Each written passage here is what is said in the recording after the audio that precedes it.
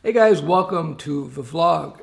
I want to talk about technology fads and how to identify them and what are the implications of it all, etc., etc., etc. Okay, so what exactly are technology fads? These are things that are hyped up and then they fade.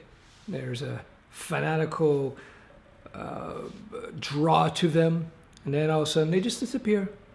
So a technology fad could be, I'm going to go back, way back to the old days.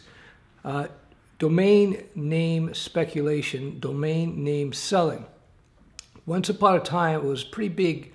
I don't know how big a business it was, but you used to see all these guys running around buying up domain names and then trying to sell them for huge amounts of money. And in fact, you would see people who would get ridiculous amounts of money for domain names. So the big examples from the 90s, the not early 90s, mid to late 90s were the .coms like business.com and so on, which sold for $1 million. I think it was $1 million or $2 million. You gotta understand, these are domain names with no site. They're just domain names. So back in those days, the gamblers and speculators, speculator is a Wall Street term for gambling.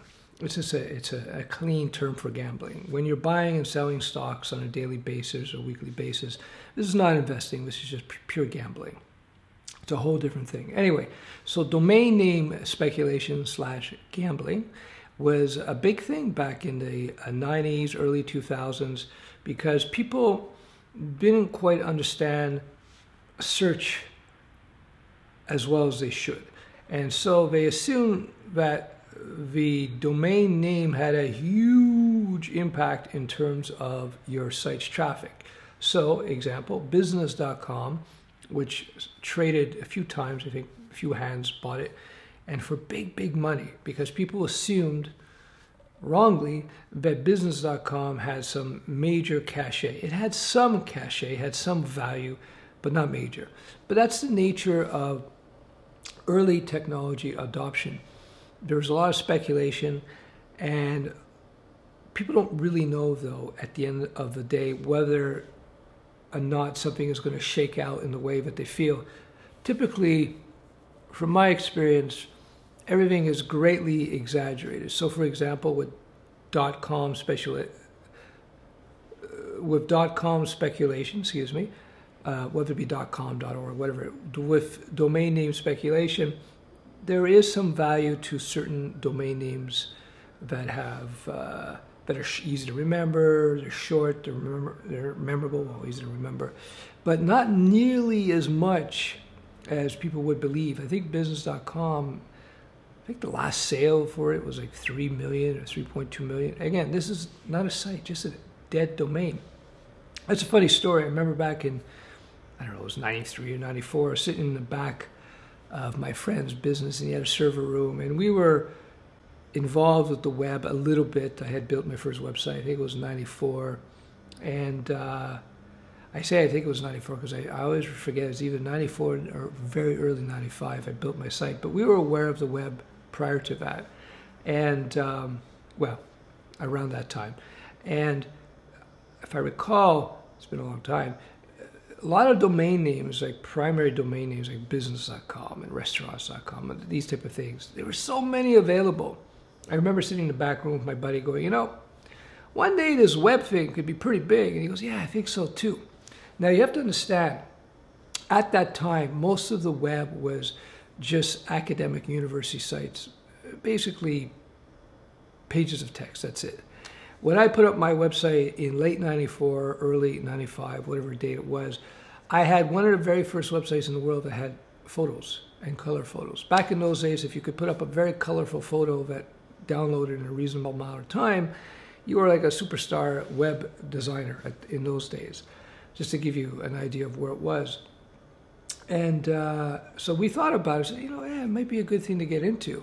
And of course, typical Stef fashion, I was involved in my own business that didn't have anything to do with tech. I was in the pet product business and rare fish. I used to support rare tropical fish from different parts of the world, from all over Africa and South America, sometimes Asia. And then we would sell these, distribute these things to pet stores, public zoos and aquariums, and collectors, of course.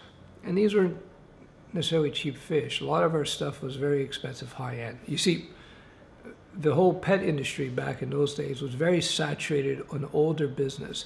So as the market matures in a particular sector, pet products, technology, development, whatever, whatnot, you have to become more and more specialized, more and more niche to be able to succeed. So in that very well-established business, the way we succeeded was by getting into very rare fish. So I've been on expeditions down into the jungles in South America, and we go into these tributary rivers in the Amazon, spending like 2-3 weeks in the Amazon, 2-3 weeks to a month in the Amazon, and looking for rare fish, and we'd bring them up and we'd sell them for a big premium.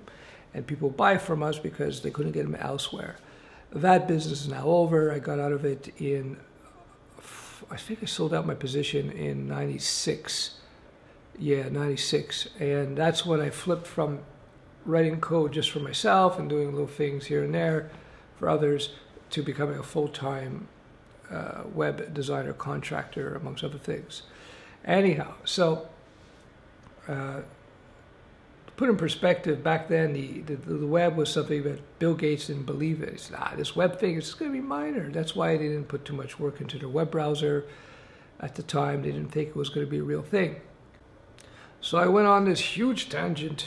Anyway, selling .coms was a fad, big fad. And it kind of died out. People still try to do it, of course, but it's just really website templates, a big one as well. Used to be a lot of big website template sites, and people were involved with a lot of website template resellers were out there. Now they still exist, of course, but there was this surge, this fad. It grows and then it just peters out, and it's there, but it's not nearly as prevalent. It's not nearly as visible as it was 8-10 years ago. I'll talk about a more recent one, mobile app development. Mobile app development, creating a game or an app for the iPhone or, to a lesser extent, the Android device that's going to make you a fortune, the Flappy Birds or something. And now this was a huge fad, and this was something to get into when iPhone just came out. But now I would not do it in terms of trying to develop your own app unless it's an app to support some other business that you have. And the reason I say that is because, well, last time I checked, there's something like 40,000 new apps hitting the iOS App Store. I think it's every day. It's every day or every month, one or the other. So not only you got to compete against the 40,000 or so apps that are being developed, well, let's just say every month. Only 40,000 a month. You have to develop with all the other apps that are on the App Store now. So an article I read a few years ago, they were talking about how at the time most app developers were making $300-400 a month or something US. I guess if you're living in the third world or something, then maybe that's cool. But for a lot of people, it's not cool. And in fact, it matters. You can make a lot more money doing PHP WordPress development. Much more money.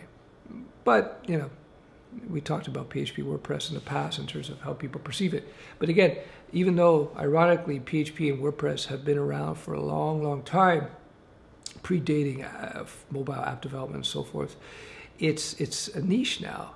It's a niche that people can profit from because a lot of people don't want to do it. They think they got to get into Node.js or something to make a lot of money.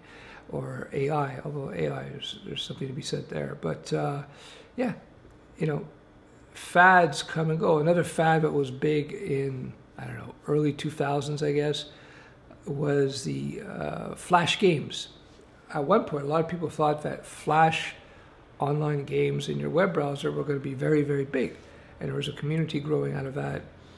And of course, that died, of course. That never went anywhere. What we have going on now is something called cryptocurrencies. Cryptocurrencies are Bitcoin, Litecoin, Ethercoin, and there are several others, many others. And people are jumping into this thing. They're saying, it's going to be huge, it's going to be big. Woo. Now, yeah, it's already big. And I'm dabbling in some stuff in terms of cryptocurrencies. And when I have some news, I'll mention that. But my feeling is that it's going to do what a lot of other technologies do. There's going to be a rise, big rise, and then it's just going to fade and fall away. Now, it's not going to disappear. I think cryptocurrency technology, the blockchain, is something very, very relevant, but how it plays out in the real world is going to be interesting to see. Because the way I look at it, Bitcoin, Litecoin, Ethercoin, you know, will probably hold some value for a little while, or maybe longer. But as soon as a major player comes out with their own cryptocurrency, whether it be a country, whether it be a major bank or some, you know, I don't know what it is, but as soon as a big institution comes out with some sort of cryptocurrency, it's going to have a negative impact, I think, on what's out there. Now, the argument against what I just said is that people like the anonymity of things like Ether and Litecoin and Bitcoin. Who knows? But all I'm saying is the cryptocurrency run has, it still has a lot of legs to it, there's no question. But the thing is, how it's going to work out is going to be very interesting. Like, I don't know. I don't know where the money is going to be made. I think the mining of Bitcoin was made over the last 7 years. I'm not sure how much money you can do with that now. See, I don't know about Ether, Litecoin maybe, but it's an interesting, again, another technology fad that we see out there now. How it will settle, it's hard to say. Who knows? But understand what it is. I've seen this pattern of before, just like .com speculation, domain name speculation, where people would buy up tons of domain names and then try to sell them. And some made money, but I don't think most did. So just keep that in mind. Some thoughts from a wizened old nerd such as myself. You might be interested in that. So there you go.